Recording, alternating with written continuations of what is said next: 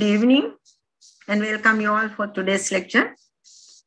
I'm Kamala Gunwadhan again, a council member and the chairperson for the Knowledge Sharing Subcommittee of Civil Engineering Sectional Committee.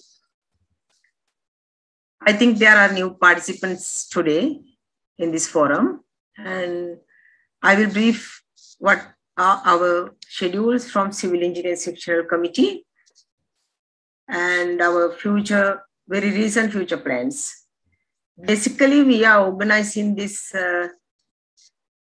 presentations from Civil Engineering Sectional Committee. On Tuesdays and Thursdays are technical presentations. Actually, today is a Tuesday.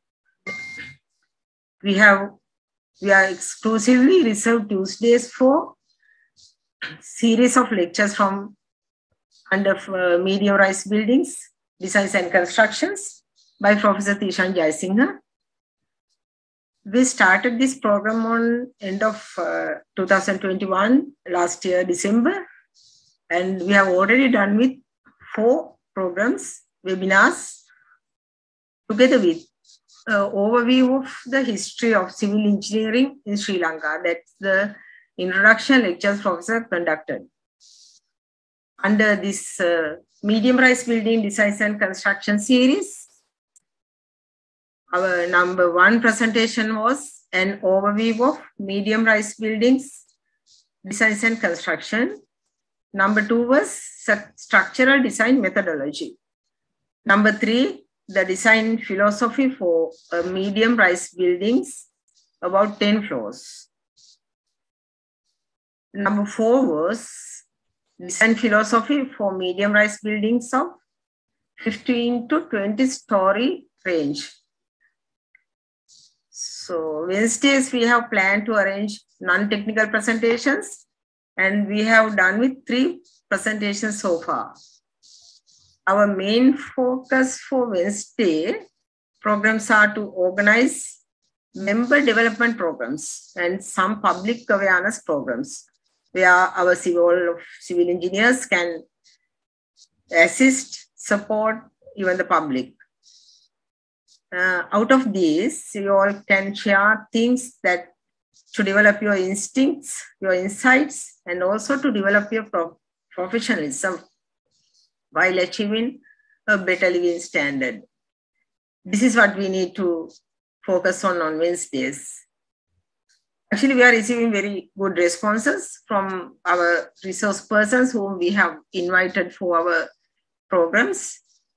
And they are actually eagerly waiting to share their experiences with all our participants. So that's a great thing. Civil Engineering Sectional Committee will do our best and deliver stuff for your benefit with the leadership of Professor Jayasinghe. On Wednesdays, our first presentation was Samajiya Tirasara Sangwardhana Engineer Wage Karya. It called Engineers' Role in Execution of Community Sustainability by Engineer Dr. Laksit Pradeep. And second one was a good one again, Magic of Thinking Big from Engineer Dr. Ranil Sugatadasa.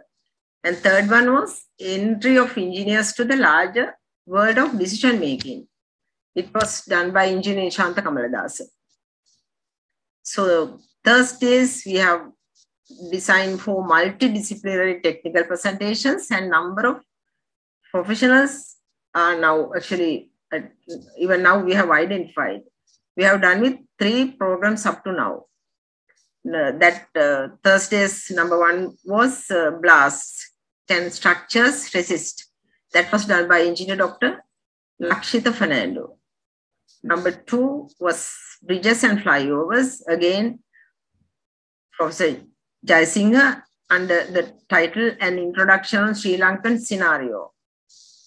And number 3, Awareness of Civil Engineers on Professional Review Process and How to Face Confidently by our past President, Engineer KPIU Dharmapala. As a briefing, what we have done so far, and I will remind you about our next week's plans. Let me come back. for our presentations again. You can join the webinar tomorrow by Engineer Brigadier KDA Pereira on the topic Suitability of Standard Bidding Documents, which is a well-chosen title subject for our civil engineers. I hope you will get that advantage. Thursday, day after tomorrow, we are starting this is a very interesting topic. People have been requesting us. We are starting the first lecture about the design and construction technologies used in Central Expressway Section 2. Actually, this is the first expressway project that fully accomplished with local resources, including financing, designing, design reviewing, construction monitoring, supervision, project management, so on. All these things are done by a local team of professionals. This will be continuously, we will share our knowledge about the various aspects of highway constructions in the industry, especially including expressways. We will mainly focus on expressways under this series. Engineer Asela will be conducting day after tomorrow. I thank Engineer Manjula Samarasinghe, Subcommittee Chairman, for taking a lot of interest to make these programs a success under the guidance and the support of Professor Jayasinghe, Chairman of CSC. Actually, this has become a reality, definitely, because of the other assistance of respective subcommittee leaders. We have to thank them. That will be done end of the project. Professor Jayasinghe's time, actually, I took a few minutes now to brief this because I thought this will be useful for you all, because those who couldn't join with the physically up to now, you all can refer the YouTube and you can update your missed previous presentations. Yes, everyone. Now, before we start the thing, actually, I'll mention about the today's thing also. We are starting the today's event after some announcements, and it is. Engineer Kamala, I'm now on. Thank you, Professor. Thank you. It is an honor for me to make this instigating note, even though you are now sure the speaker today. He is a veteran in this specific field, and he has taken the challenge of giving you the best knowledge, best know-how about the design and construction of medium-rise buildings under many key areas. He is again Professor Jayasinghe, Senior Professor of Civil Engineering at the University of Moratuwa. Today's topic is transfer structures for medium-rise buildings, and is a continuation of this lecture series. Without further ado, I call Professor Jayasinghe to take over. Before that, Professor, can I ask Engineer Manjula whether he has any announcement to do? Yeah, please do so. Please do so. Yeah, thank you, everyone. Enjoy this evening with this important webinar. Thank you so much. Engineer Manjula, do you have anything to? Yes, especially thank you, Kamal Madam and Professor Jayasinghe. And there were many requests to share the already completed presentations to our members. So to honor the request, our Civil Engineering Sectional Committee created a new YouTube channel so that you can look and watch all the previous presentations. Still, we are uploading the presentations. Few were already uploaded. And I have already shared the video link with this message. And please log into and put a like, and then you can receive update. That's the only message. And over to you, Professor Jayasinghe. Engineer Manjula, there's a small technical problem. Laptop is a little slow. Just give me 1 or 2 minutes until I get it, get it going again. Because I have to leave from the laptop and rejoin. Right? I'm on phone, but I'm using phone and laptop both. Laptop for video and phone for talking. Right, sir. Just give me a little time. In the meantime, there were many members, I think, here also can provide the resource personnel their expertise to the Civil Engineering Sectional Committee to enhance our quality and quality standards. So we request our members to join with the committee and give you active support. There are many subcommittees in our sectional committee. So I have shared the details in our WhatsApp group. Come on. I will again put the WhatsApp group link also. Then you can join with our WhatsApp our team and give your full support. Can you see it? All right. Okay. Now it's possible.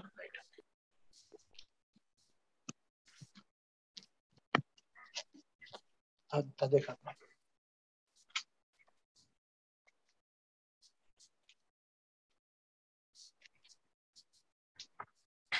Right. Today we'll talk about transfer structures. So first we have to see why we need transfer structures. Angelo, can you hear me properly? Yes, we can. Yeah. Okay. Yes, very well. Yeah. Okay. So basically, we have a regulation in Sri Lanka where it says to stop when we have buildings. Say we have a housing scheme in a say apartment scheme, then we need every house exceeding 50 square meters will need 4.8 meter by 2.4 meter area for car parking. So each house will need a car park. So if you have 200 houses, we need 200 car parking spaces, which means, to accommodate 200 cars, say we are having a 50-story building, each floor, we have 4 apartments. It's very common to have 4 apartments per floor. Very common to have 4 apartments per floor because you can have some arrangement like this. Madhushan, focus. Where you get the core, something like that. So these are core area. And these are apartment 1, apartment 2, apartment 3, apartment 4. So we have 4 apartments. Oh, why you gone? Okay, I'll start it now. Sorry about the technical problem. So basically, I'll start right from beginning. Now, you can see in Sri Lankan building regulations adopted by Urban Development Authority, for every apartment, we need 1 car park. And the minimum size of the car park is 4.8 meters by 2.4 meters. But for larger vehicles, you need a few bigger vehicle parking spaces as well. So let's see, we are having 200 apartments in a building. And we are having 4 apartments per floor. So this is the arrangement. So this is one possible arrangement. So this area is the core, where you get lifts, the staircases, and any other areas that you need, like, for services, service shafts, anything. Everything will be in that area. And then you get 4 apartments because this will give all-round view for each apartment. So that will be a very attractive way of, getting 4 apartments per floor. But, in some instances, you get 8 apartments per floor as well. So what they do is, if you are getting 8, then these will be small apartments and the corner ones will be bigger apartments. So you can get 1 bedroom or 2 bedroom small apartments, fill in the gaps, whereas the bigger apartments can be on the corners. So if you have 200 apartments, you need 50 floors. So we have a building with 50 floors, and we need about 5 floors of car parking. So all these areas will be car parking. Now you can see a real problem. What is the problem? We need a lot of space here below the below the transfer structure, and we need some different space above the transfer structure, which means we need to have something to transfer the loads. So basically the problem is we can't have the same grid above and below. Above the car park we have one grid, below the car park we have a different grid. And above the car park, so let's take an example. We might have one grid, and the size of the grid can be something like, so this way we need about 5 meters. This way we might need about clear space of 7.2 meters, 8 meters or more. This way. So the center line will be 7.8 meters or more. So you get 7.8 meters here, and this say 5 meters. But when you are doing the apartment, we need partitions. So you might get rooms, and you might go for a structure like this. That means we get small walls. So we might connect these walls by using beams. By using beams, we are connecting these. So we are creating a grid of beams. So once you have a grid of beams, we can support any partition wall. So this is one common arrangement that has been used. But later day, I can show you how to optimize further. But today we'll assume that, we are having an arrangement where 50 floors will be supported by walls. Walls can be about 1.8 meters of length, 1.2 to 1.8 meters of length. The thickness of the walls can be about 150 millimeters. And that will allow us to create a set of beams. And once you have a set of beams, we can limit the slab spans to about 4 to 4.5 meters. And a slab, generally we use a minimum slab thickness of 125. But sometimes we go for 150 millimeter slabs because we need good sound insulation. In apartments. If you have 125, the sound insulation level can be slightly lower. So you are going to have slabs of 125 to 150 millimeter thickness, and that will allow you to easily span something up to about 5 meters. But if you are having partition walls, you might prefer some secondary beams or some arrangement. But let's assume that we are going to get some walls at some spacing, but these walls are not going to coincide with the columns below. So we are having walls, and we are having lower columns at different locations. So what happens? We need a slab.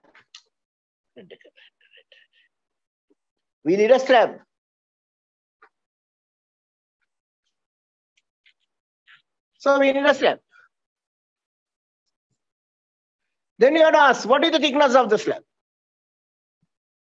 1.5 to 1.8 meters. That is the thickness of the slab. Now you have to ask two questions.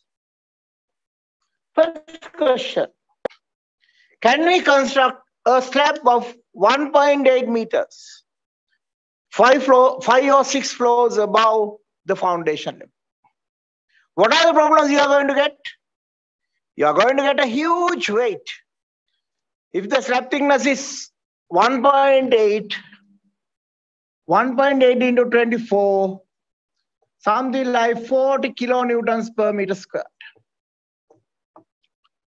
40 kilonewtons per meter squared load will be coming. It can be even more. But I just got a value something like 40. You can see 24 into 1.8 can be more than 40, but let's say 40 kilonewtons per meter squared. What is the impulse load that you use for your slabs?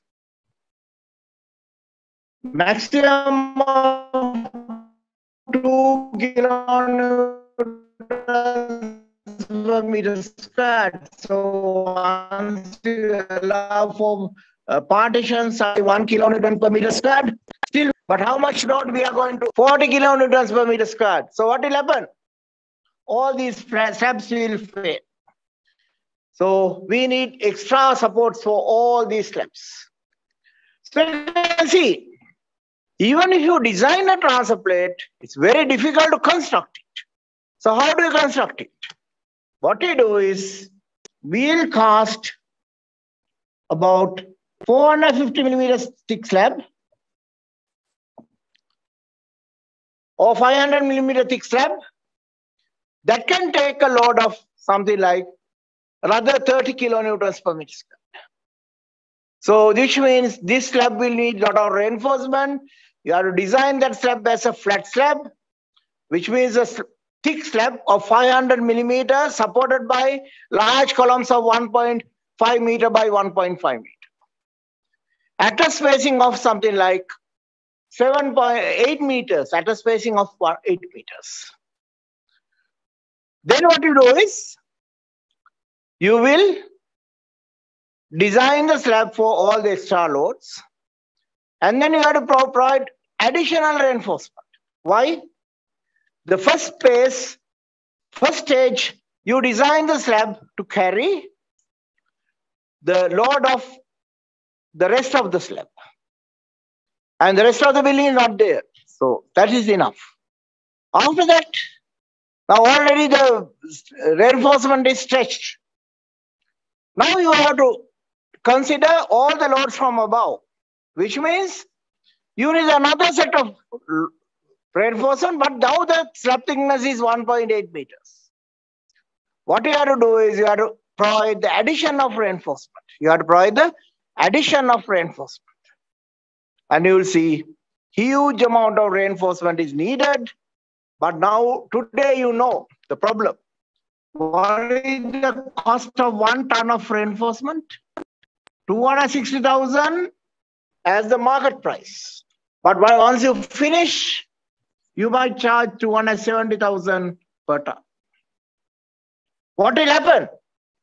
Huge cost. Huge cost. So what is the ideal solution? Now, if you can actually have a structure without transfer plate, then that particular building can be fairly efficient. But the problem is, because you have to provide so many car parking spaces, you can't have a suboptimal car park and an optimum building. On the other hand, you cannot have a suboptimal building and optimum car park. Neither might work. So because of that reason, we generally go for transfer plates, although it's very, very, very expensive.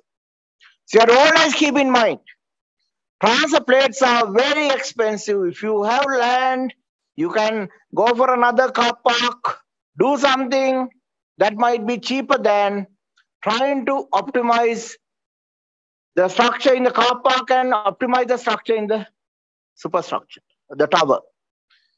When you try to optimize both, you will need a transfer plate. But on the other hand, if you have a lot of land that you can have car park, then maybe it's worth considering the fact whether it's possible to have a separate car park. And separate car park need not be a completely separate one. It can be part of the building. So you have the tower, you have the car park, and this is not optimum. And you have another car park area, extend the building. This is not optimum because you are avoiding the transfer plate. And then you optimize this and have a proper car park because you can have any column spacing in the extended car park. So that way you might be able to solve the problem. But most of the time, you can't control the project like that because either the land is not enough or the architect is not willing to have a separate car park. Then you will find architect wants both optimized. The architect like to have optimum superstructure, the tower, and optimum car park. And when you try to optimize both, you will find Now you need a transfer plate. But transfer plate, what is the behavior? What is the behavior of a plate? And what are the problems we encounter with plates? You have to understand it. Before we design and do whatever we want, first we have to understand. Now what is the problem with the plate? How the plate behaves? Plate. Now when you are doing highway engineering, when you have a plate like this, we divide the plate into a grid of beams. We don't analyze it as a plate. We analyze it as a grillage, a grid of beams. We say we have beams in both directions. And that's a good way of looking at a plate. So if you have a plate, then what do you get? You get shear in each beams. You can get torsion. And you can get flexion. You can get flexion. So if you have 1.8 meter thick slab, what can you say about it? This is in tension, little bit of concrete is in compression. What is rest? Rest is cracked concrete. Rest is cracked concrete. Concrete that is cracked up to the neutral axis. Is it efficient or not? It is not efficient. It is not efficient. But because we are having only one structure, one transfer plate, sometimes we don't worry whether it's efficient or not, we just have it. But you have to always keep in mind, thick slabs are not efficient. Why? They have huge amount of concrete, and this huge amount of concrete can add huge amount of weight, and all this weight will create lot of bending moments, lot of shear due to the self-weight. So, but still, you'll find many engineers design these transfer plates, knowing very well they are not efficient. They are not efficient. The problem with a thick slab is any concrete below the neutral axis is cracked. And it's not doing any service except providing cover to the reinforcement or preventing corrosion. So you have to always keep in mind that we are having a very inefficient structure. Then how do you design it?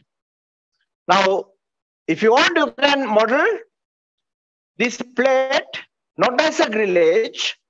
You can model it using plate elements in ETABS or SAP or MIDAS. You can use MIDAS, SAP, 2000 or ETABS. In all these programs, they have shell elements. And you can use shell elements, and shell elements will give you proper connectivity. And shell elements have 5 degrees of freedom at each node. And so once you connect it, you can get bending moments, shear forces, and bending moments, shear forces, and torsional moments. So first question, what do you think about torsional moments? They are not a problem at all. Why? When you have a thick plate like this, the shear flow occurs around it. Shear flows like this, torsional shear flows like this. And here you can see it's 1.8 meters of thickness. So you get a force F here, force F here. What can you say about the lever arm? Maybe about 1.5 meters. If the lever arm is 1.5 meters, what can you say about the torsional moment carrying capacity of a slab? Very high. You don't need to worry about torsional moment carrying capacity, because the moment you provide flexural reinforcement, cut control in reinforcement, the torsional shear will not be a major problem, but you can always check it. Check it and see whether torsional shear is too much or not, but generally it's not a problem. Then what is the problem? The problem is flexion, because we are putting concentrated loads, the loads of 50 floors coming at as concentrated loads on to the slab. Concentrated loads onto the slab. So what will happen to the slab then? you will get bending moments, and because you have 1.8 meter thickness or 1.5 meter thickness, you can always design the slab to carry whatever the bending moment you get, because it's a huge thickness, 1.5 to 1.8 meters. And I have seen some projects, they have even gone up to 3 meters thick transfer plate. And in one building in Colombo, I have checked it. I have made a model of it. This was somewhere in 2006 or 2007, 15 years ago. And it was a design done in Singapore. They had 3 meter thickness for the transfer plate at certain locations, and certain other locations 1.8 meters. So basically you can see, cast in 3 meter thick concrete is not an easy task. And it's huge amount of concrete and huge amount of weight. So these are things we have to always think how to optimize. So basically you can see, flexure means we need reinforcement. And then how about the top reinforcement? Say we have a big bending moment, we have tension reinforcement here. Now here you get compression, but we need crack controlling reinforcement here. That crack controlling reinforcement is needed at the top.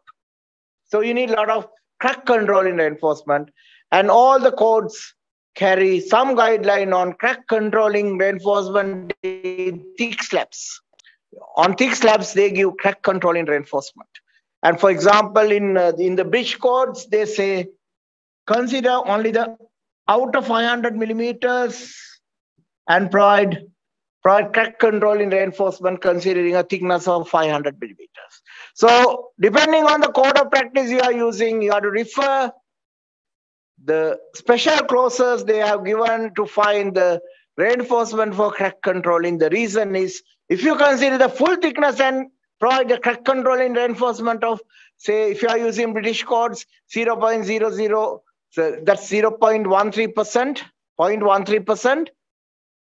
Because the thickness is high, you will still get huge amount of reinforcement. You still get huge amount of reinforcement. So because of that reason, you have to always think carefully. So that's one penalty. So you have to control the crack, because otherwise this will crack. After construction, thermal cracks, early thermal cracks, all kinds of cracks can occur. So control the cracks. But because tension reinforcement is there, bottom, there's no problem, because there will be plenty of reinforcement in the bottom. Then what will happen? At each column, what will happen to the slab? Now slab is going to bend in the wrong way. Slab is going to bend in the other direction. That means now you need top reinforcement above the column. Top reinforcement above the column. So you need a lot of that. And then what will happen? Then the biggest problem in the slab is shear. The slabs are not very good in carrying shear. So what do? We provide reinforcement in the slab. To carry shear, these are vertical reinforcement. So you might get vertical reinforcement in the slab, something like 20 millimeter bars at 400 center to center everywhere in the slab. You are going to end up with huge amount of vertical reinforcement to carry the shear, because you don't like such a big load transferred without shear reinforcement. So what you do is you will provide 20 millimeter bars at 300 to 400 millimeter centers. Now you can see there will be huge amount of vertical reinforcement. One advantage is this vertical reinforcement can be used easily to support the top slab, top mat of reinforcement. So there's an advantage. So basically these top reinforcement will be supported by these U bars that you provide to carry shear. So that is a good news. What is the bad news? You can't walk inside the slab, because you have 1.8 meter slab. If you want to go and do something, you can't walk inside easily, because there's reinforcement everywhere. You can't walk inside. So there are difficulties. Because of all these reasons, we generally prefer two other options. So don't go for a transfer plate just because you need two grids. Always consider two other options. Before you consider transfer plate as the option, you have to consider two more options. You have to consider two more options. What are they? Beams, transfer beams, or cellular transfer plates. Now, what is a transfer beam? You get a huge beam like this. Now, if you have a transfer beam, what is the better shape? The rectangular shape, rectangular or square? What is the better shape? A and B. Which is better? If you are using transfer beams, what is the better shape? Always we think the rectangular shape is the good shape for the beam. Is that right? Engineer Manjula, what do you think?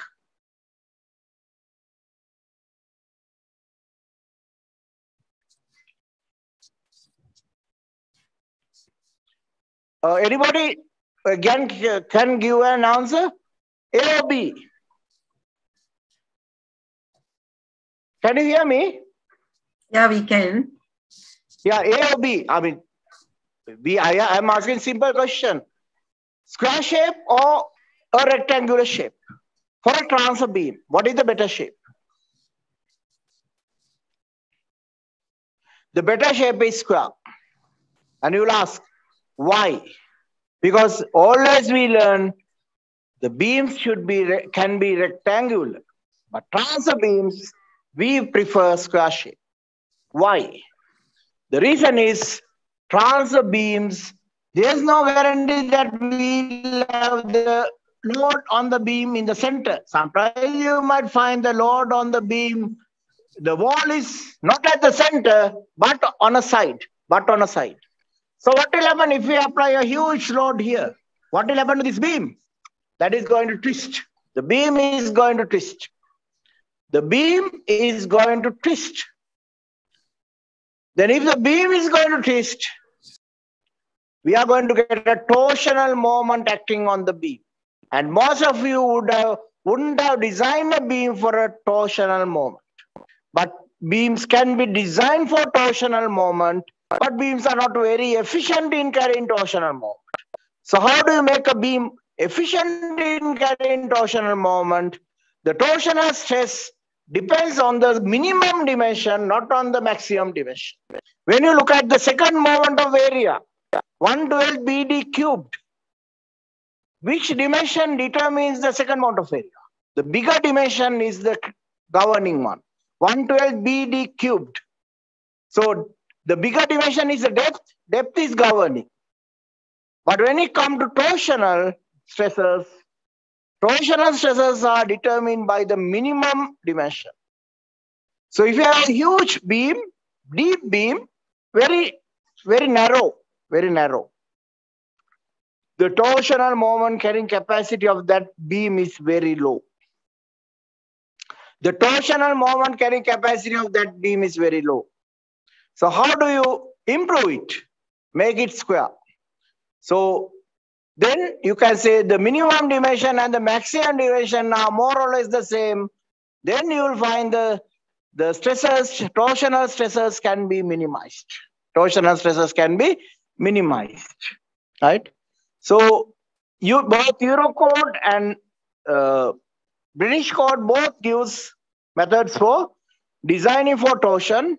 They are not very different, but you can easily master how to design a beam for torsion by looking at the example given in Moseley and Bungie.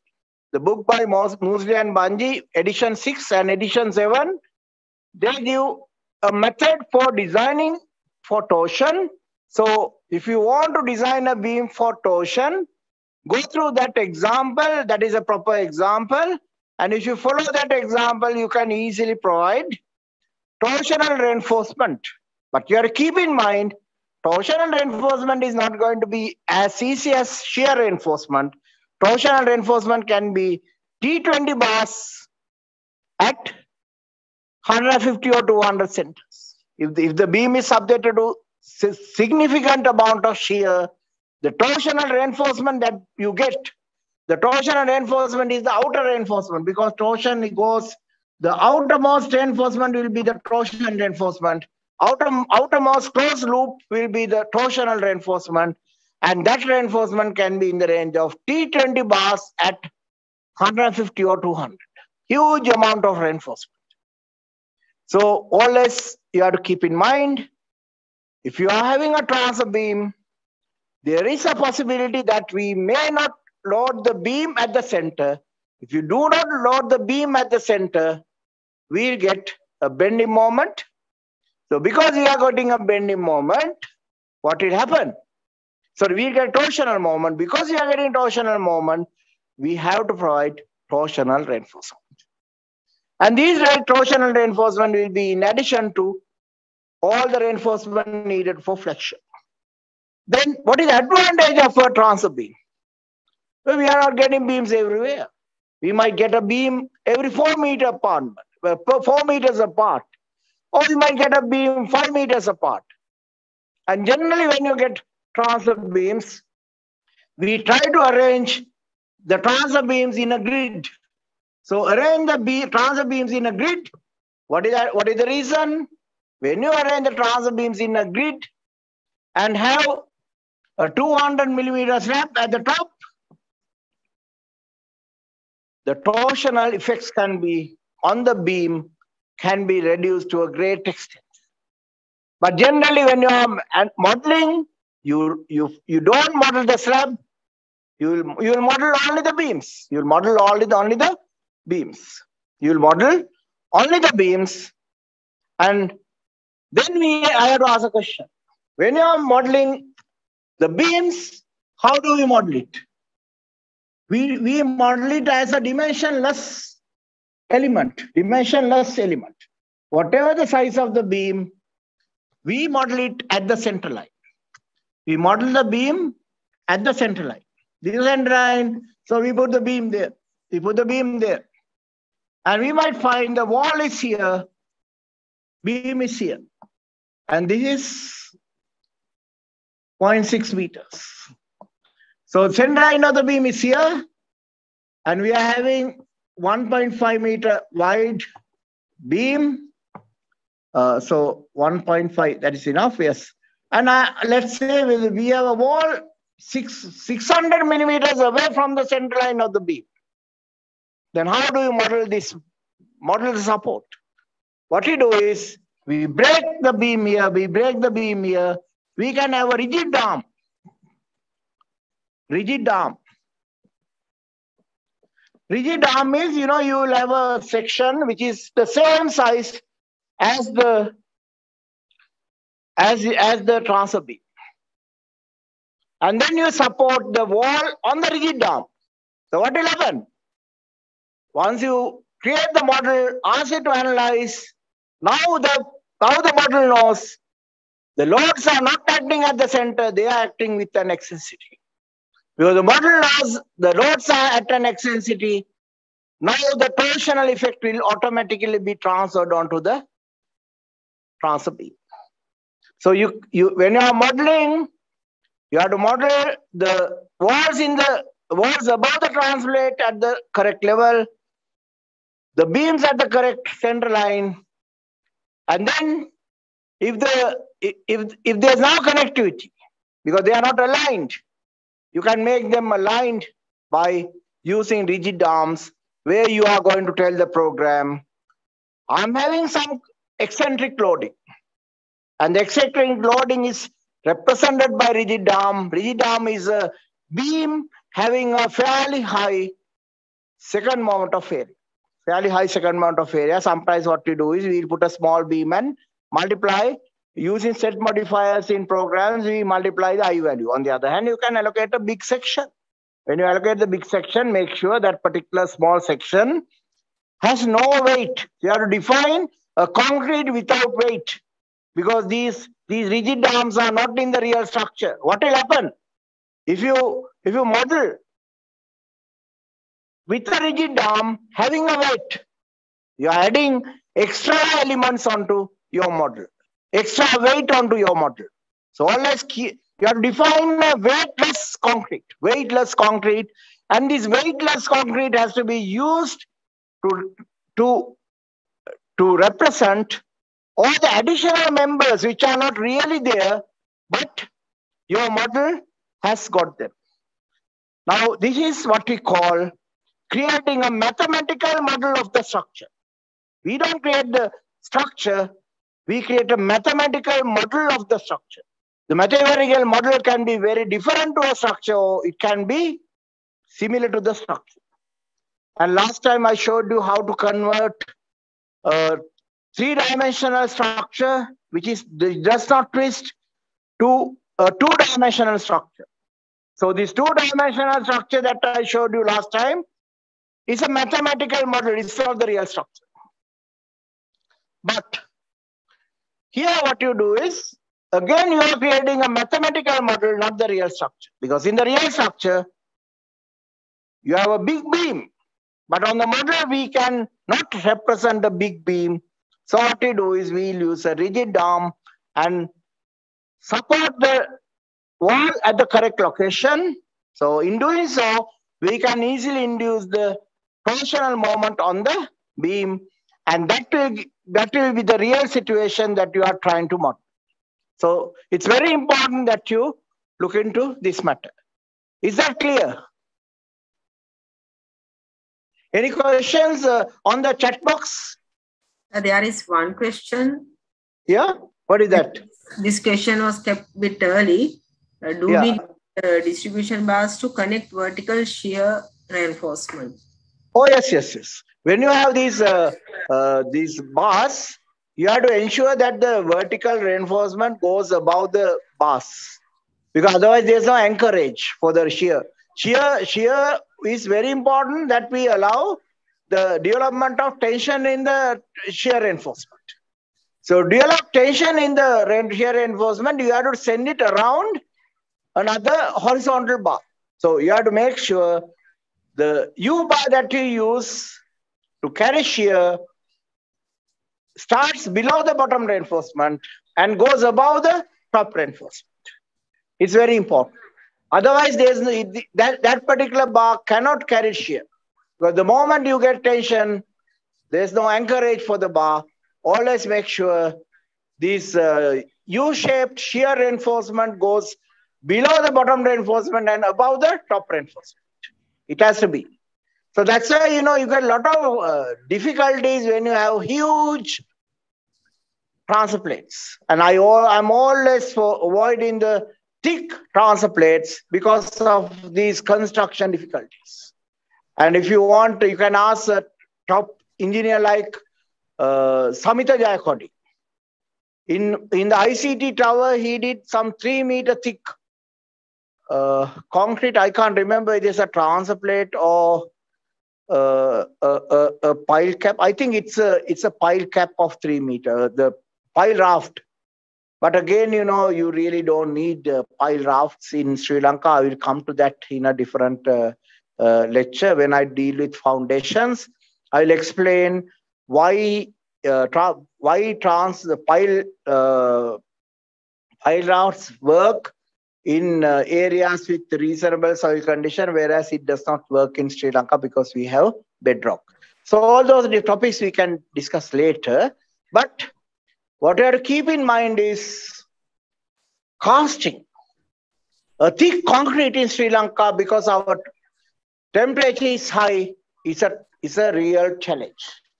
And to overcome that challenge, I have done some work with engineer Nuwan Senaka and engineer Myron. You can type M.T.R. Jayasinghe and DEF on Google, and you can download a paper on how to control the cement composition to maintain sufficiently low temperatures, not exceeding 70 degrees, so that you can prevent delayed ettringite formation within the structure you are casting. So that's a very important paper. You can solve a lot of your problems that you encounter when you try to cast big sections by referring to that particular paper, and you can freely download it. It was published on ISL in 2015, and one of the authors is engineer Nuwan Senaka, who designed the 77-story twin tower at what we call Address 606. His consultancy firm, he designed it, and he's one of the top engineers because he designed so many other structures that you see at Budgamu Road, Rajagiriya. Budgamu Road, Rajagiriya, you can see a lot of structures. And he also designed this Maga 1 building and so many other structures. And he has designed the tallest building in Sri Lanka, where the first tower will be completed in about 1 year's time. And they are still, the second tower is already done halfway, but they are taking time to complete the second tower. And at the end, they will connect the 2 towers with a helipad at the top. So that is once completed, it will be the tallest building in Sri Lanka. But at the moment, it is the tallest is 68-story Altea. So in the case of Altea, I certified that. And one of my top students has already designed the 77-story twin tower, and he's the author of this based on his MSc research and some of the other research done as undergraduate research by engineer called Myron, who has already completed the PhD in Queensland University of Technology. So basically, you can download that paper. It's a very useful paper. Read it. You can get a lot of information about how to control the temperature in concrete, especially in thick concrete. Right. So basically, I have given you very important clue. That is, when you go for transverse beams need to be square, not rectangular. And the other important thing is, if you have walls supported not on the center of the beam, but with an eccentricity, that must be clearly represented in the model. And I have shared one of the presentations that I used, a PowerPoint presentation. I used one of the PowerPoint presentations on the second lecture. And that PowerPoint presentation, you can get some diagrams. And another day, I will show you those diagrams so that you can understand it better. But today, now I have covered this one, beams, and I showed you how to be careful. Now the cellular transfer plate. What are the advantages? There are many advantages of cellular transfer plate. What is the first advantage? It's lightweight. Why? We are having a top slab and a bottom slab, but we don't have. The center is empty at many places. Center is empty, so we can save a lot of, and we can avoid the torsional effects. So what we have is something like this, and we have beams.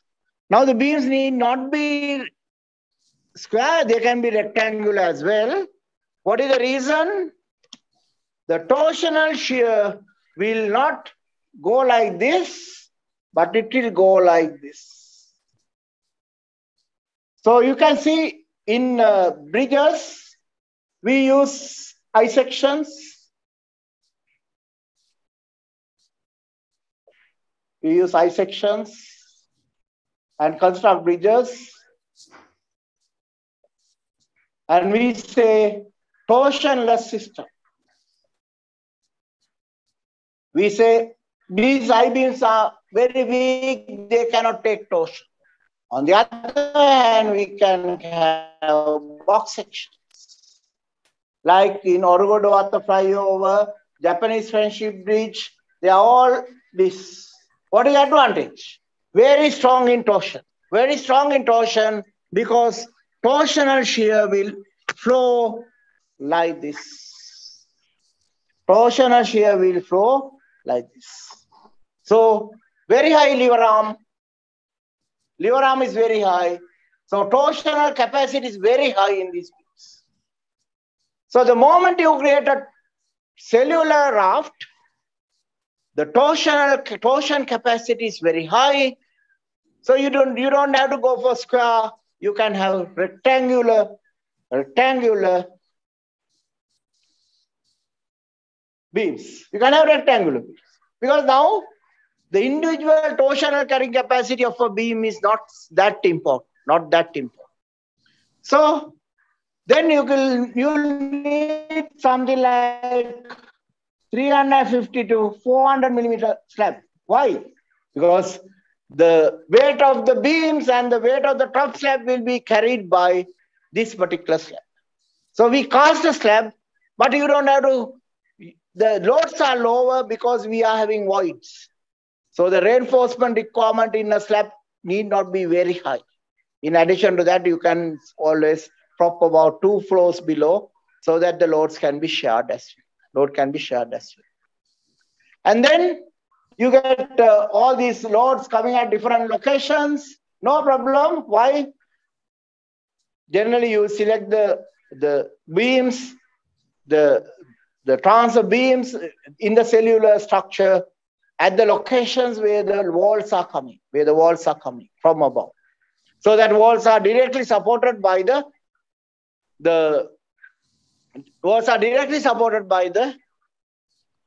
rib, the web. Web is directly supporting the walls. That's one. So what do you need for the top slab? Generally, we go for 200 millimeter and we ensure it has 2 mats of reinforcement.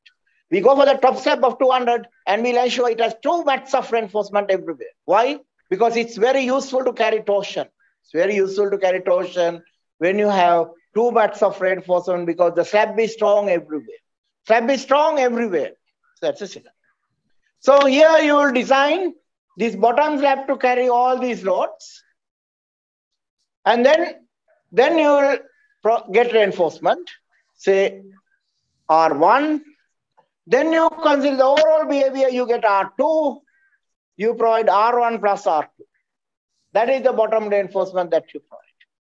So this way you can easily design a structure. Very easy to model this. When you are modeling a cellular transfer plate, you can actually model the top slab and bottom slab and the beams separately. And generally the beams are modeled by using thick shell elements. You use shell elements to represent the beams, and you have to understand how to interpret the results, because now you are going to get stresses, not the forces, not the bending moments. So you might have to think a little bit when you are providing reinforcement. On the other hand, you can forget about the top slab and the bottom slab. Simply model the beams, but don't worry about the eccentricity. Do not worry about the eccentricity. You might get torsional moments. You can model as if it is a transfer beam structure, not a cellular plate. But all the torsional effects you can ignore. Because knowing very well, cellular raft can carry torsion without any problem. So you have to have a good understanding of the behavior of plates and relays when you are designing a transfer plate. And if you have a good idea, no problem, because once you ignore torsion, what you get is shear and flexure. If you have shear and flexure, you have a beam, no problem at all, because we all know how to design a beam subjected to bending and shear. We all know how to design a beam subjected to bending and shear. If you have any doubt, you can refer to book series by Mosley and Banji. If you want BS code, you can refer to the earlier versions. If you want the Euro code, you can refer to versions 6 and 7. 6 and 7. You can clear all your doubts because they have given a lot of examples, and it's one of the best books for you to understand easily. Because you can also read the books by McGinley, but they are more complicated. They try to cover more complicated stuff. So if you are beginning, not that easy to understand the books by McGinley, but very easy to understand the books by Mosley and Bunge. So my recommendation is start with Mosley and Bunge's book. Once you are confident, read the book by McGinley as well, because McGinley's book covers various other situations that are more complicated, and if you want to be a real expert, you should have knowledge that is covered in McGinley as well. But I will try to cover as much as possible in this lecture series, so that when you read these books, you will be able to understand the contents of the books very easily. So any questions? So I will cover 3 options for transfer plates. One is the real transfer plate, which I don't like very much. Then the transfer beams that I like a lot. And cellular transfer plates, that again I like a lot. And if I give the examples, we used, there's a building called, it's under a big building in Nugegoda, 14-story building called Portia by Homeland Skyline. And in that building, we use transfer beams. Then if you ask, what are the buildings that you have used? Cellular transfer plates. We use cellular transfer plates in Sky Garden. Mr. Seneca, Engineer Seneca used cellular transfer plates in Sky Garden. And then I used, he's the designer, I was the reviewer. And then I again helped Sankan Lanka to save a lot of money by going for a cellular raft, a cellular transfer plate in Cinnamon Red building. Cinnamon Red building is a special one because it is having 6 stories of car park. 7th floor you have the reception, and then restaurants and all kinds of things. And then you get a transfer plate at the 10th floor. And then 13 floors of hotel. 13 floors of hotel. It's a 23-story building. But the problem is, how do you cast such a massive amount of concrete at the 10th floor? Not easy. Huge weight. So when we talked about it, I proposed, let's do a value engineering for this building. Let's go for a cellular plate, cellular transfer plate. And then we did a lot of additional modifications, and we saved a lot of money from that building. So that is another good example where cellular raft has been used, cellular transfer plate has been used. And then, if you want a building with solid transfer plate, which is a Singaporean design, and that you can find in Crescat Monarch. Crescat Monarch. Crescat Monarch has a solid transfer plate. And then, how do you optimize solid transfer plates? There are other options that can enhance the performance of concrete. And one of the options is going for pre-stressed concrete. And that is another option. So there are so many different options. Today I have covered 3 simple ones. And I have highlighted the problems. So if you don't understand how to design for torsion, go through the book by Mosley and Bunge, because there's no point in trying to cover that type of things in a lecture series like this, because we cover those things for our undergraduates. So all our undergraduates know how to design for torsion and so on. So they learn those things as undergraduates. So this at a higher level where we like you to become practicing engineers. But if you have any doubt, always refer the book by Mosley and Bunge. And once you are okay with that, you are happy, then if you want further knowledge, refer the book by McGinley. That is also a very good book. It's a huge book. And then if you want further information, there are many other books. But most of those books are American books, but still you can read it. Like, they cover deep beam designs, B zones, D zones, and all kinds of things are covered very well in those books. So by reading other books based on Australian practice and American practice, you can learn something, but always stick with whatever the books written for the codes that you are using. And I'm sure shortly we'll all have to go for Euro codes. So if you are not familiar with Euro codes, start reading. Mostly, and I think still 7 is read 6, version 6 or 7. You can get a lot of knowledge and information. So, do you have any specific questions? Yeah, actually, there was one raise hand situation. Now he is left, I think. It's okay. There are few questions in the chat box. Yeah, what are they? What about the maximum of preferred grade of concrete for transfer beams? Yes. Transfer, if you are going for transfer beams, transfer beams are not a major problem. But what you have to understand is, we are using huge structures, huge sections. If you are using huge sections, you have to ask a simple question.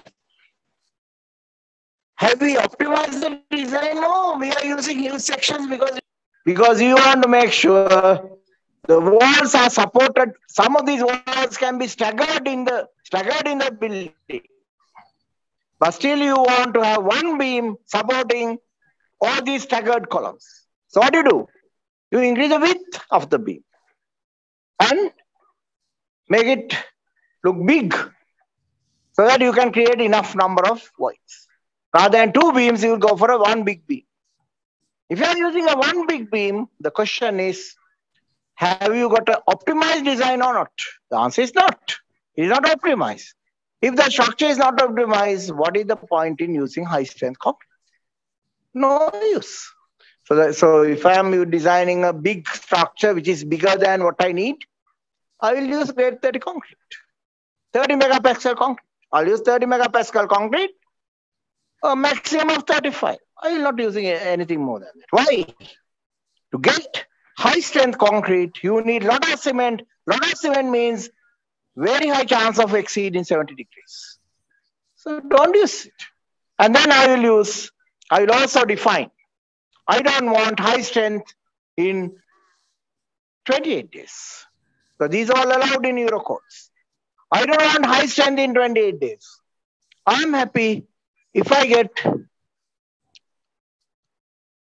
say, 30 megapascal in 28 days. Or I might even say 25, but it's a little on the lower side. But I might say, I'm happy, 30 megapascals in 28 days. And 40 megapascals in 90 days. How do you achieve that? You go for something like 20 to 25% fly ash. 20 to 25% fly ash. There's no need to use silica fume for low strength concrete. So you go for 20 to 25% fly ash. What will happen?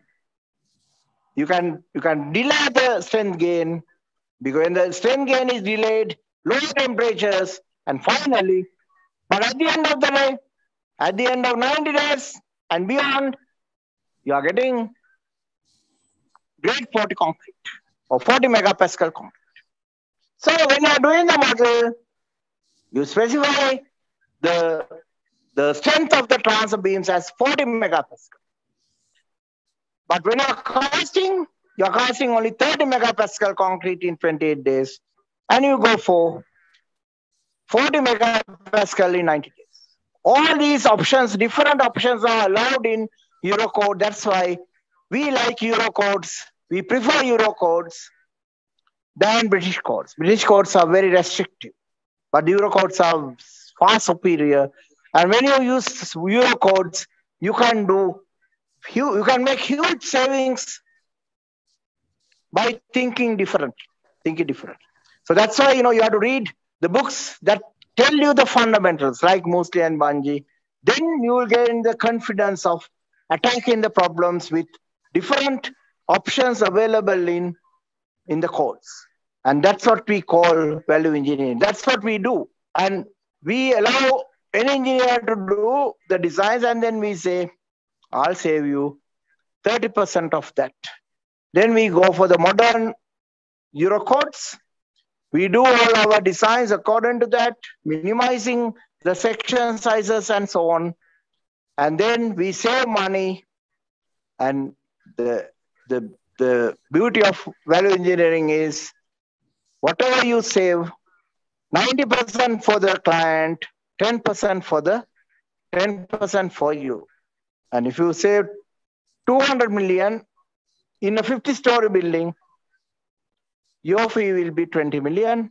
And to save these, you don't need ages because the design is already done. What they're doing is doing some modifications where you are saving the materials. And every cube of concrete saved is a huge amount these days.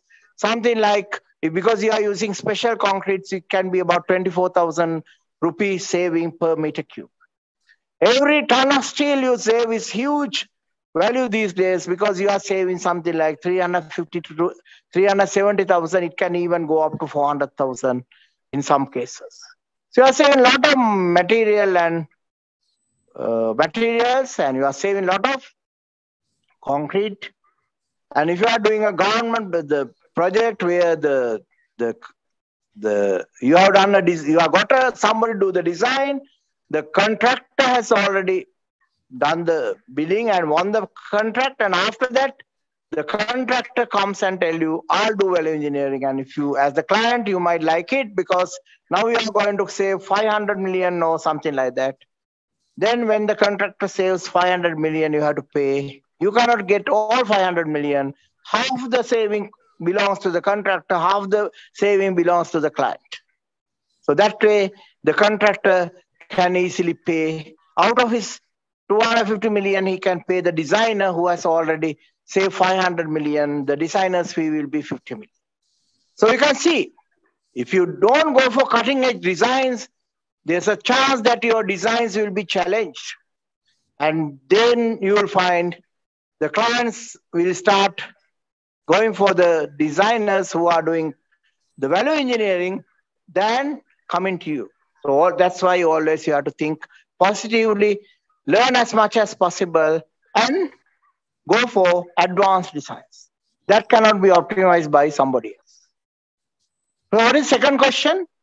Yeah, Professor, this is the one who raised his hand. Do we need distribution bars in a of transfer plate? No, basically distribution bar is a crack control in reinforcement, right? So basically what we do is we provide crack control in reinforcement, and it can act as a distribution bar. So the most important thing in a transfer plate is how to control cracks. So you'll find transfer plates, top mat, maybe out of 20 millimeter bars at 150 to 200 centers. Sometimes you'll find you need huge amount of reinforcement at the top surface to prevent thermal cracking. So that's the disadvantage of going for transfer plates, because you need huge amount of concrete. When you have huge amount of concrete, one problem is it's already cracked. Say 80% of that concrete is useless because it's cracked and below the neutral axis. Secondly, because we are using a lot of cement to control cracking, we need huge amount of reinforcement. So you have penalties on two fronts. So that's why I don't like transfer plates. I mean, I'm not against it, but what I always say is try the other options first, and failing everything, okay, if we can't do anything else, okay, let's go ahead with transfer plate. But if you have, I'm sure you'll find, sometimes you might completely eliminate the transfer structure by working with the architect and coming up with innovative solutions like some additional car parking space outside the building, connected to the building but outside. So you can have a suboptimal car park but optimum apartments. But because it's suboptimal, you can't provide all the car parking needs. So you will extend the car park outside the building, and there you will go for the optimum spacing for car park. Because there is no restriction. On the other hand, you will find that that's not possible because land is not available. Then you go for the solution where some transfer structure is needed. So you first try whether you can use the beams, and you think beams are a little too much and problematic. Then you might go for cellular rafts. And when you have cellular raft, again cellular transplate, and you have something like this. Sometimes you find that you might be filling up some of these areas. And those areas are filled up additionally because you need those fillings to support the walls. And sometimes you might find one of these grid is completely filled up by concrete. Why? Because there are few walls. And so rather than putting beams here and there, you might find filling up one cell is much cheaper. So there are so many options. Always attack the problem with an open mind. Then you can always come up with a completely out-of-box solution that you can rank as an optimum solution. So that's how you have to do it. So don't think, transfer plates are very difficult or anything. They are just like slabs, and we know how to design a slab. But the problem is these are thick slabs, very heavy slabs. So we should see how we can optimize. Is that all clear? Any response? He's there. You can respond.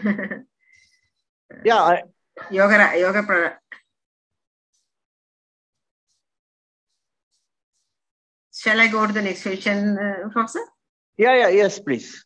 Can we continue vertical service ducts through the transfer flow? Yes, if you want, you can go through, because small voids will not be a problem, because you can see we can always make it cellular. But it's much easier, because this, although you think you can have a duct, it's not that easy. It's always easier to divert the ducts, all the plumbing work above the transfer plate, and then fill the transfer plate with a 300 millimeter thick lightweight fill. Fill the transfer plate with a 300 millimeter thick lightweight fill. It is always better. Because, when you say you are going to cast a shaft, a void through 1.5 meter deep or 1.8 meter deep plate, not easy.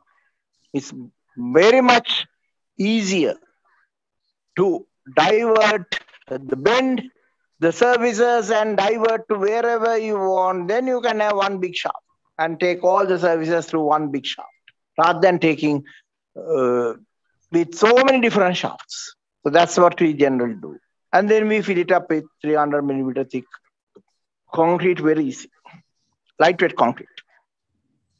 Or form concrete. And if you want, you can easily contact this person. If you want anything on form concrete, you can contact Mr. Sisir at Precon Marketing, and he's very good with that. What's his name? Number not 777 687 321. You can contact Mr. Sisira. He's very good in innovating things, and his company is called Precon Marketing, and he will do all your lightweight fills, no problem. And he's one of the best people for that particular task in Sri Lanka, because he knows, he has machinery for doing fill at any floor level in any building. Any flow level. If you want to fill in the 60th floor, he will do it for you because he has simple machinery that he has made himself for that type of tasks. Okay. What is the next question? Do we need to align web of transfer flow and walls? Web of transfer? Web of transfer flow. That is cellular one. Is that right? He's I think talking about cellular one. Otherwise, there's no web. Web comes only in the cellular one. Yes, cellular ones. Better to try and otherwise, you can't support a wall on a thin slab. Always you need to have some kind of concrete fill inside the cellular one. So carefully select it. So we have to talk with the architect and then initially select the arrangement of the transfer plate, whether it's a transfer plate or a cellular transfer plate or a beam slab type transfer beam system. So that all you have to select. But if you can't align it, in the cellular one, it's not a problem because you have all the torsional effects will be taken up easily by the cellular structure. Whereas in the case of transfer beams, they are not on the center, then you get torsion. So that's simple. Any other question? Yeah, is there any necessity to add additional vertical reinforcement in between lift joints other than shear and torsion to control transverse shear to? Oh, yes. Of course, generally what we do is, what we do is sometimes, we locally thicken the shear walls at the transfer plate level because we are getting huge beams coming and connecting to the shear core. So because of that reason, generally, if you have transfer plates, we don't use anything less than 300 millimeter thickness for the lift core walls. If you have a transfer plate, generally we use 300 millimeter thick walls for the lift core below the car park level, at the car park levels. And then what we do is we temporarily, we artificially thicken the wall so that the local stresses can be easily distributed without causing any damage to the shear walls or the lift core walls. So it's a good question. It's a good practice. Thicken it. So if you have 300 millimeter thickness, you can make it 600 as a band. So all your transfer beams will be connected to the band, not to the wall. And band can always distribute the stresses evenly so that there will not be any adverse effect on the shear walls of the lift core. And also you will ensure, if you do a proper analysis, you will always find concentration of stresses. So because of that reason, we'll locally increase the vertical reinforcement in the shear walls at the transfer plate level. So instead of having some 16 millimeter bars at 200, you might provide 25 millimeter bars at 200 at that level locally. Say 1.5 meters above and 1.5 meters below the transfer plate, you might have 20 millimeter bars, 20 or 25 millimeter bars at 200 centers locally. The idea is, you will have the normal 16 millimeter bar and you will tie an additional 25 millimeter bar. Why? Any local problem will be well looked after by the additional reinforcement. That's a good question. Any other question? There are, but I don't know whether the participant is here. What about the allowable incremental deflection for the transfer plate? That's a very good question. When you are designing the transfer plates, always keep in mind, transfer plate is not going to be loaded at once. Transfer plates are loaded with the construction sequence. That means you have to do a construction sequence analysis. When your ETAPs allow it, SAP allow it, SAP little difficult, ETAPs little easier. But you must do a construction sequence analysis, which means the program will consider that the building you are analyzing is not constructed at once. It is constructed stage by stage, floor by floor. And then you will find the bending moment due to dead weight of the structure. Dead weight of the structure is higher than what you get just by doing a straightforward analysis, considering that the whole structure is available. So generally, I use a rule of thumb. I generally consider the bending moment due to dead weight, due to the self weight of the structure, will be increased by 50%, and the shear force will be increased by 25%. But when I say 50%, overall increase is low because, you get live loads, dead loads, all. Then the live load moment will not increase because live load moment will not come until the structure is over. So because of that reason, we don't worry about live load effects, but we certainly will get the dead load effect coming step by step. And that means generally I consider the dead load moment will be increased by 50% when I do a design, and I might not even bother to do a serious calculation. But if you want, you can ask the program to do a serious calculation because there are facilities available in SAP 2000 as well as ETABS, and also MIDAS also gives that facility. And MIDAS is considered a very a really good program for construction sequence analysis. MIDAS is considered as a really good program for construction sequence analysis. And so many engineers generally use that program for construction sequence analysis. Any other question? Yeah, quickly I'll go through. Can we start column from cellular transfer plate? Yeah. So when in a cellular transfer plate, whenever you want to start a column, you might locally thicken the beam. Locally thicken the beam so that you can start a column. No problem. You can start it, but it must be on a beam. It must be on a beam. So if you don't have a beam, increase the size of the adjacent beam. That way you can bring the column onto the beam. Any other question?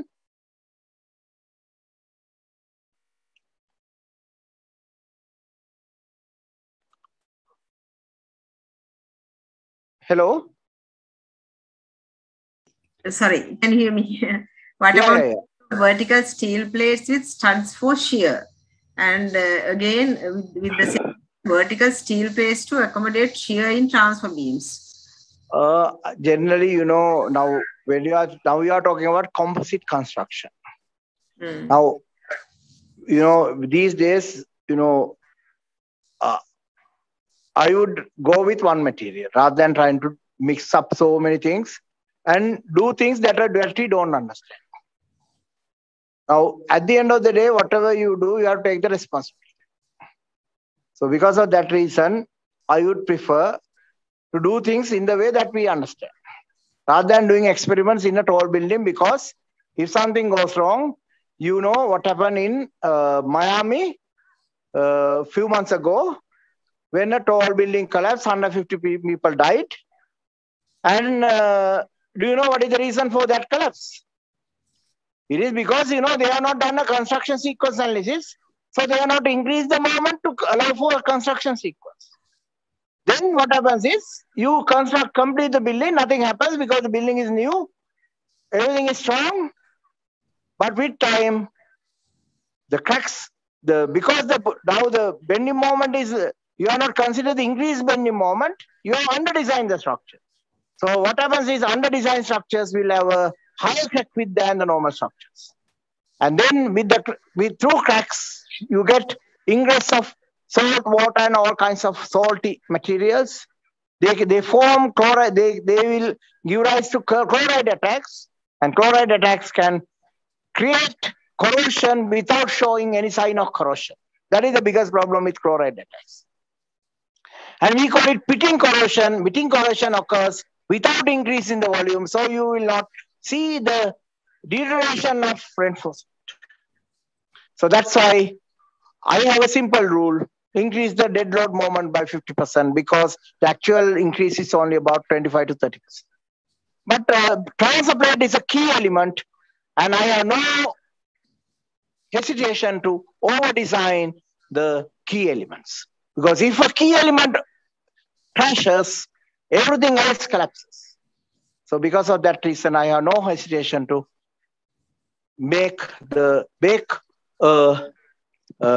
over-design a key element. Now the time is close to 9 o'clock. Shall we stop? Yeah, I think there are so many questions, but anyway, I will.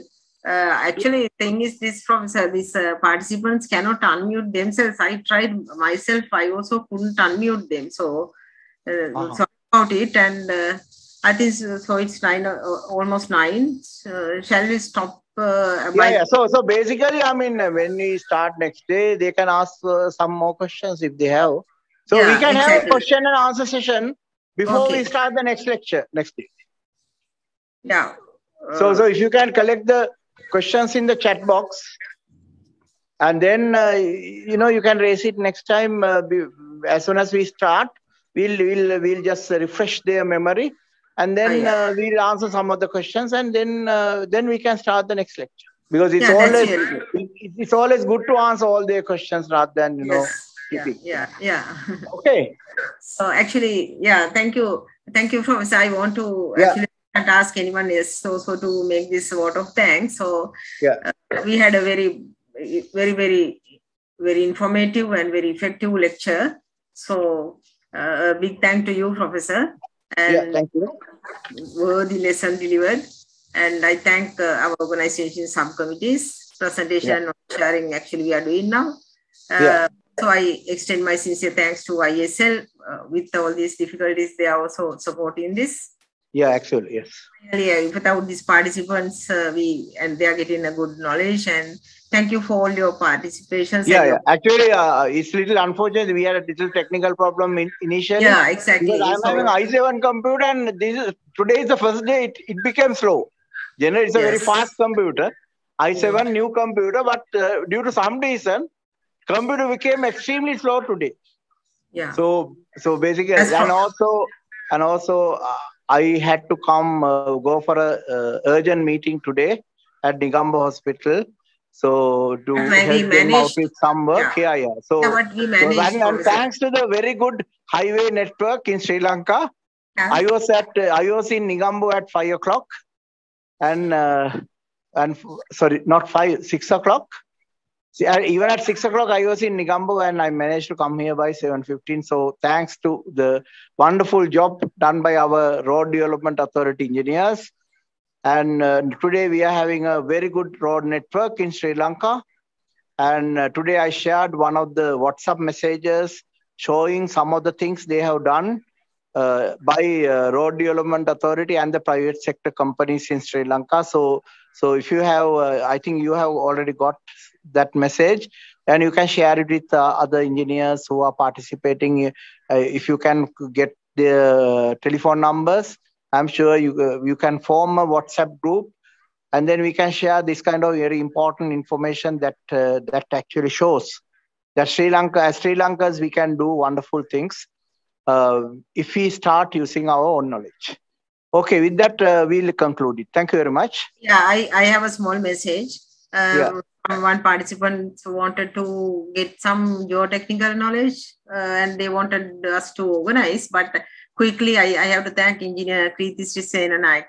When I put this message, he quickly sent me the link from Engineer Sahabandhu, who is organizing on 26th December, I think this month. I put that in the chat box. January, 26th of January or?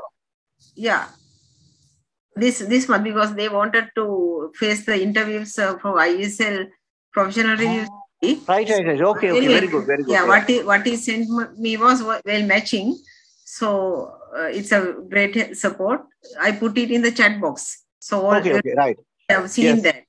Yeah, so and also for this lecture series, I'll be getting Dr. Nalindi Silva to help us, with some of the geotechnical lectures. I will also cover some geotechnical lectures. And also for Thursday program, we are planning to get